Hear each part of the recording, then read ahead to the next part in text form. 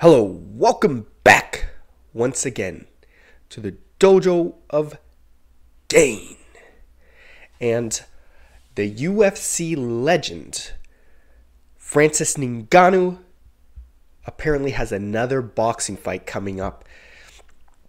And needless to say, he did surprise everyone in his last boxing fight, especially me. I did not think that he would do as good as he did, especially seeing his pad work and everything before the boxing fight.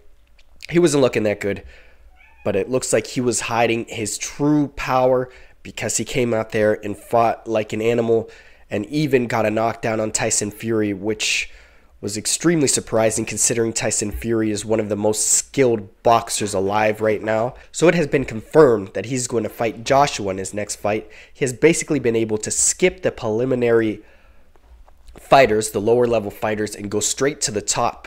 He's definitely not like a a Paul brother.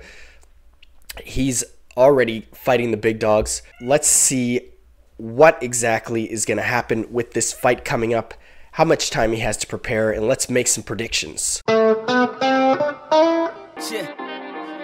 I'm the one calling the shots. I don't get stuck in the box. Feel like I've been through a lot. UFC champion Francis Ngannou in Saudi Arabia. I like this. Ngannou put Fury on his backside, didn't he, when they boxed last year. Now, a date for the fight is yet to be confirmed. It will be confirmed at a press conference later this month. Joshua had previously revealed plans to face Deontay Wilder until the American was beaten by Joseph Parker last month. Well, the news was confirmed by Joshua's promoter, Eddie Hearn. He also said the fighters would come face-to-face in London. Hold up. He was supposed to fight Deontay Wilder first. Now, that would have been a sick fight.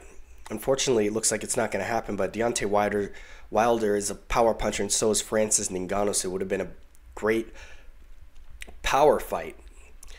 And Deontay Wilder sort of lacks a bit of technical skills, but makes up for it with his extreme power punch. And Francis Ngannou, being a bit of a rookie in the boxing game, he's going to lack some technical skills as well, so it would have been basically a slug match. Would have been very entertaining. London, a week on Monday, January the 14th. Now, the fight will be part of the Riyadh season, a festival in the Saudi Arabian city, which has also included tennis, football, and music events. Now, Joshua is in pretty good form. He's won his last 3 fights, stopping Otto Wallin on December the 23rd on the same card that Wilder suffered that upset to Joseph Parker. The former UFC heavyweight champion Ngannou is ranked inside the WBC's top 10 heavyweights, which is pretty ridiculous. He's had 1 boxing fight, but he did knock down Tyson Fury in his first pro bout last October, although Fury still won a split decision, a controversial one. After that fight, Joshua suggested he would make easier work of Ngannou and win it by knockout. Well, last month, Ngannou hit back at that suggestion. He said even Tyson Fury said the same thing, and Tyson Fury is better than Anthony Joshua. So what do I care about what people say? I've been in this game so long, 1 fight. I've seen so much. I've heard what people intend to do. There's a difference between wanting to do it and being able to do it. And while neither fighter has directly responded to the announcement, Ngannou posted this on X, making big moves in the new year. 2024 is going to be... And then just those 3. Okay, so Joshua says he's going to beat Francis Ngannou by knockout, make easy work of him. That's not going to happen. Joshua does not have anywhere near the power of Tyson Fury. He's not as fast as Tyson Fury. I would say that he's not the most gifted boxer. He's not super fast. He's not super powerful. He's not extreme in any of those senses. What he does have is a very crisp, orthodox technical skills, which could take him very far in a fight with Francis Ngannou, since considering his low experience in boxing. But also, he is a fighting mastermind. His ability to improve his boxing skills so much, so quickly for the Tyson Fury fight, it's only a mystery how much he's improved since then, considering he's probably been continuously training boxing since the fight. I wonder if he's still going to have Mike Tyson in his corner. It looks like Mike Tyson did an amazing job training him. Hopefully he continues to train with Mike Tyson, or maybe even expand and train with some more retired boxers that are highly skilled and add more tools to his arsenal, but it seems like his brain is very adept to fighting, and he may improve immensely, even more than the Tyson Fury fight. So there is basically no chance that he's going to make easy work of Francis Ngannou. I highly, highly, highly doubt that, considering Andy Ruiz eating burritos and being obese knocked him out. Andy Ruiz is way better shape now. He's a way better boxer now than he was then.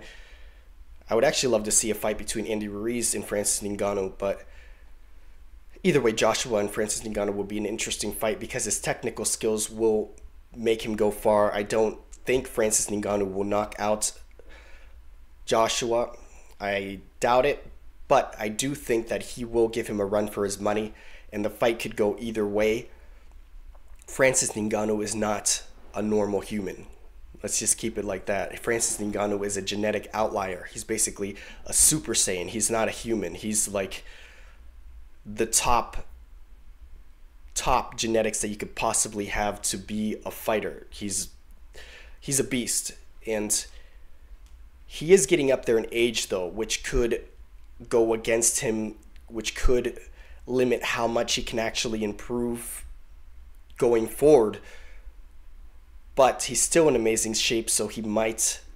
I still believe there will be a lot of improvement. Plus, the improvement that he needs is on a technical level, which would be on a cerebral level, which really doesn't degrade as much with age. More speed and cardio, ability to get punched will degrade with age, but he's not that old yet.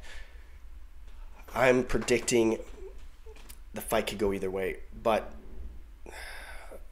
I really, really, really would like to see Francis win it. I'm not going to lie. I want to see Francis win it. I want to see him go ahead and surprise the world and keep beating up boxers, because the Paul brothers have been beating up UFC fighters, basically making them look bad. But not the Paul brothers, just Jake Paul. Logan Paul hasn't done shit. Jake Paul has been beating them up, making them look bad, but he's been picking UFC fighters that have been retired for a long time, old UFC fighters that he knows for a fact that he could beat, basically strategically picking his fights. Not to say Jake Paul isn't highly skilled, because he is. He has improved his skills a lot over the years. But would Jake Paul be able to fight against people at the level Francis is fighting against? Definitely not. Francis versus Jake Paul, Francis will put Jake Paul on his ass. But let me know what you guys think as far as this fight. Catch you guys next time.